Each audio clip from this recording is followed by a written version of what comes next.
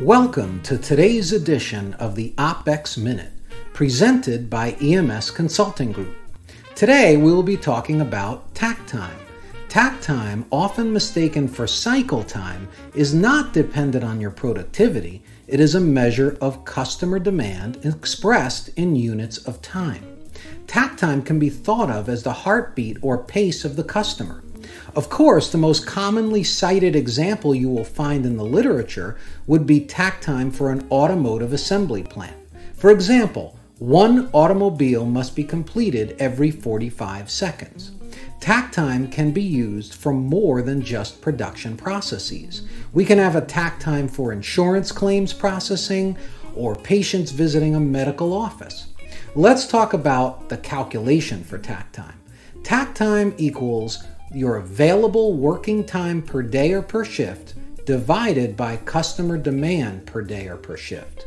For example, let's suppose our operation works an 8-hour shift and has two 15-minute breaks. We would say our working time is 7.5 hours, or 450 minutes, or 27,000 seconds.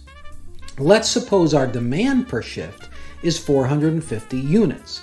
They can be physical products, or they can be insurance claims, invoices, IT ticket requests, or even patients we are serving.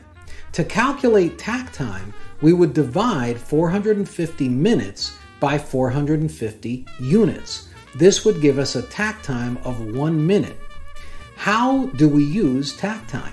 Two major ways we can use this concept of takt time include, number one, to design our standard work. Our standard work must be designed such that it meets takt time.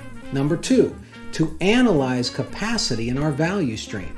For example, can each process in our value stream meet the 1 minute takt time? What about changes to takt time?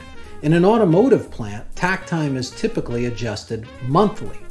In other cases, it could be more or less frequently.